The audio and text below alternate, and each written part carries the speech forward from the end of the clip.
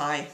Today we're going to do some butterflies for our bulletin board. This is an activity you can get your students involved in. I made a pattern. Actually, I cut it on a fold, and it looks a little bit like a heart shape with another little loop added to the bottom of it. You can kind of see the shape that I made. Or if you turn it this way, it's sort of a lopsided heart without the little point on the bottom. So that's another way. And I cut it on a fold right along here. And when you open it out, you've got the entire butterfly. I made two of them in solid colors up here. You can do those if you want, or here's the idea that I like the best, is to make something, you can use like a white piece of paper, you can use the orange, the yellow, and you can have your students use crayons or markers, maybe even a little bit of paint to decorate the wings of your butterfly. Now on this one that I've made, I've only decorated one side. You'd probably want your students to do both sides. Just decorate each side, and that way it's going to look colorful no matter how it's placed on the bulletin board. Then once you get them all together, you get them made and everything, then you can decorate your flowers on your bulletin board and add some butterflies to it, and each one of them will be ones that your students have actually made. Now, I made a little body that goes with my butterfly wings. You can sort of see it here. And all I did there, I took a chenille stem, one whole chenille stem, and I wrapped it around the end of a pencil. Okay, and you can take it off, and this can be your actual little body that you put on for your butterfly.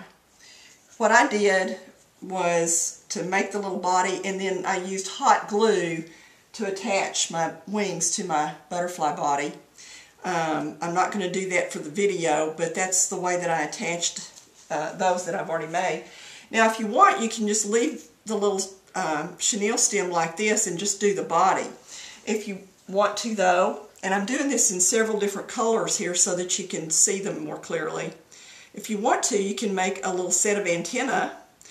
And all I did here was take another chenille stem and I cut it in 3 equal pieces basically. And then I just bent it to make the little antenna. And then if you want to, you can even go on and add some little feet.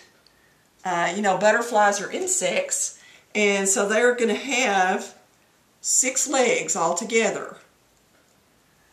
So you can make the sets of legs just like you make the butterfly antenna. You can just make the little legs something similar to that, and all you have to do is just slip that right into the little grooves on your chenille stem, and that holds them in place then so that you've got your legs attached. Now I did my little bug here in different colors so that the different parts that I was doing would show up more clearly for you on the video, but you know, you could do just all solid black if you want to, or you could mix it and do white antenna and black body and legs. I mean, there's any numbers of possibilities, or you could do it like this and mix the colors too. And once you've put your whole little butterfly body together, then you'll just take the wings and hot glue those on. And then once the glue is set and everything, you can actually take your butterfly over to the bulletin board and actually staple that up in place, so that you can decorate your bulletin board with the butterflies. So this is a real cute little idea that you can do with your students. There's nothing really that they can't do once you get your chenille stems cut. There's nothing really that they can't do other than maybe applying the hot glue. You might want to help them with that part of it.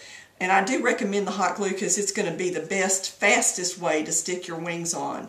So this is just a real cute idea that you can use for your spring bulletin boards. Thanks a whole lot.